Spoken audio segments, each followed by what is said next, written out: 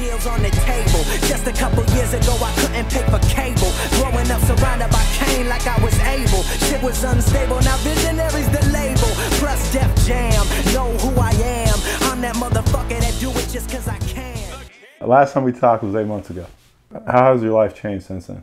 You always be asking me these crazy ass questions. So for those of y'all in fucking Hard Knock land who don't know, me and Nick are like really good friends.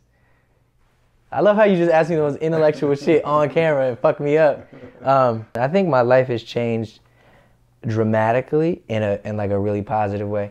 Just because like every day, you know, I wake up and I do what I love just like I was 8 months ago, only now, you know, we're closer to the album, which is gonna change my life again, and you know, closer to these tours that are coming out.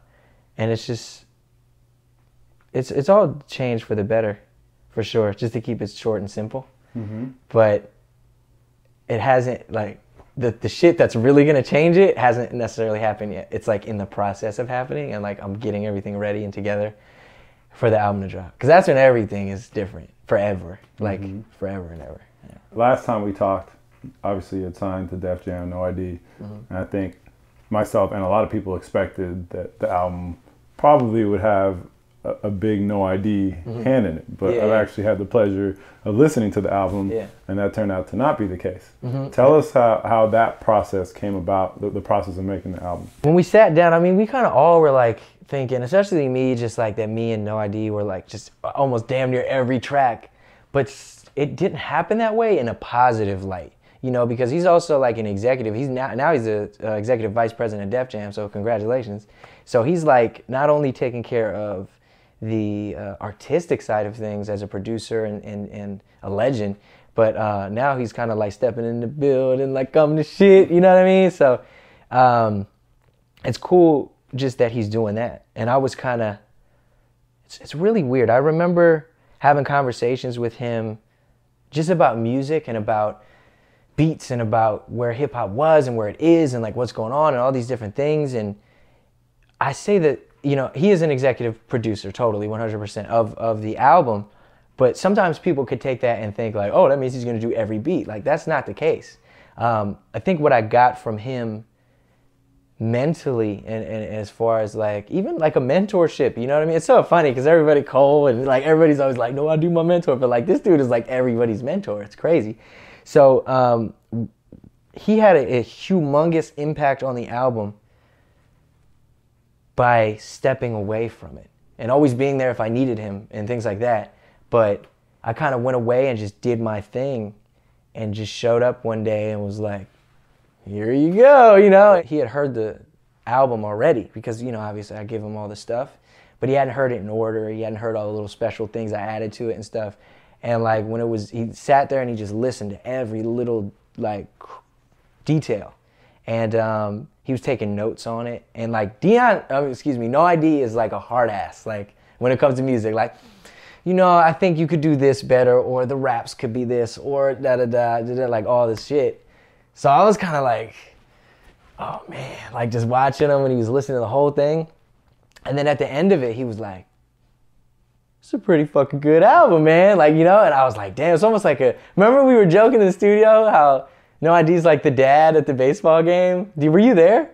Oh man, so it's like, you hope like your dad's gonna come see you, like hit the home run, and you're looking in the stands before you take the last hit and you don't see him. And then you knock it out of the park and everybody's like, yeah. And you're like, all right, but my dad didn't get to see it. And then you look over and your dad's giving you the slow clap. like that's what it was like. That I kind of essentially did this whole album by myself, you know, at the studio in my room right here. And, you know, he listened to it and he was just like, great job. He was like, it's crazy.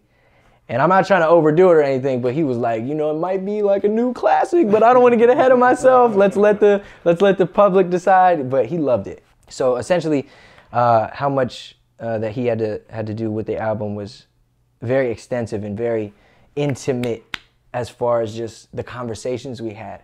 And I think conversations more than beats could be the biggest thing that make an album really amazing. If you can open my mind to concepts and different ideas rather than, yo, let me get a No ID beat, let me get that cosign, like that's not what it's about, you know what I mean? And I know me and No ID are very synonymous now, just because him signing me and all this, but it was very, I really, honestly, I did it by myself. I made the album that I wanted to make, and it just so happened that it was good enough that he thought it was good enough, you know? Who handled the production for most of the album? Most of the album is me and Six, which is weird to say that. That's weird as shit, but Six, my homie, who's been there from the beginning since the basement, he did 4 records on the whole album, and he has his hand in 8 of the records.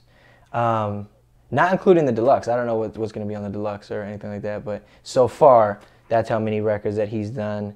I did 4, but I only count that I did 3. I mean, you know, obviously I'm working with others and things like that, but I did, yeah. And but one of them I gave to No ID, because he hit me and was like, yo, he was like, this is so crazy, and I was like, you want this joint? He was like, yeah. So he's been working on that. He said it sounds amazing, so I'm waiting to hear that, but yeah. I know one thing that we've talked about a few times is not having any big rap features on the album. Yeah. Tell me a little bit about why you wanted to go that route. That was crazy. I remember when I said that on Twitter, and everybody was like, it was mixed reactions. It was like, yeah, Illmatic, that shit, like, you know what I mean? And others were like, oh, you know, like, it's not going to be that good because you don't have other rappers on your shit. And I feel like we live in a day and age where every album you get has like 4, 5, 6, 7, 8, 9, 10 features on it, legitimately, from singers to rappers, and it's like almost oversaturated. I feel like back in the day, I was talking to Cannon, you know, the producer, and he was like, man, because I wanted a lot of people on it, man. I wanted, you know, people like Kendrick, who I had yet to meet, you know what I mean, but I had seen him like, oh man, he would kill this, or Cole, or, you know, all these just different people that I was like, man, they kill this, and I was talking to Cannon.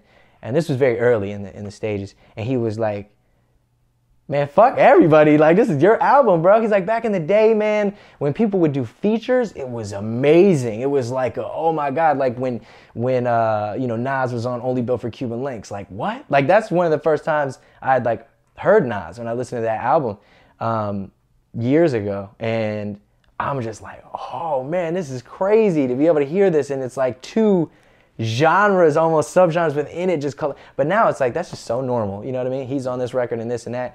And so I was like, I just don't want to do that. I just don't want to do what everybody else does, you know what I mean? I don't need nobody to get on my shit to make me better or more relevant or anything like that. And not to sound arrogant, but it's like, if I'm going to do it and I'm going to impress you, I'm going to impress you because of who I am, not because of who my friends are, you know what I mean? And not who I can get on the record.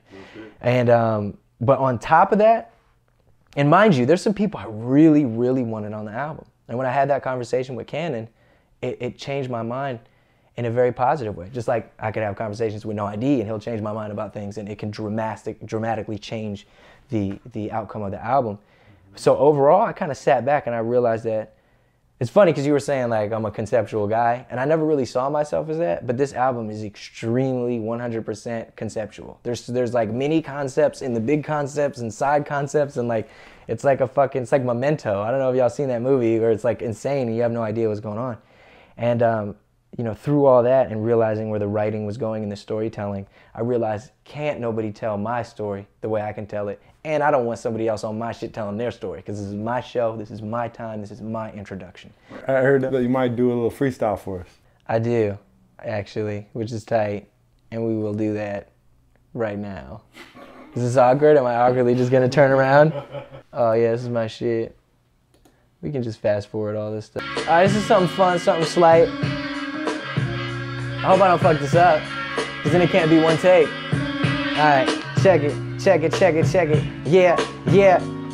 Now, shorty, she love it. The second I rub it, there's nothing above it. Lest we talking music, that's the only time I covet. Latina honey took me to the casa. I ain't lying, I killed the pussy like Mufasa. Never imposter, she like to blunt up like a roster. Put on her clothes, now we headed out to dinner, eating shrimp and lobster. Unless I'm mobbing with the rap pack, then we scarfing pasta. I prophesize the future like I'm Nostra. Diamonds, never cocky, I'm honest. Spitting the bombers at the party, swimming in the sea of women while they spin a bonics. Murder the game at light speed like Sega Sonic. Look white but spit black, cause me mix like a gin and tonic. Shorty, she love it thuggish, of course that's hella rugged. And now you know we blowing up like Middle Eastern luggage.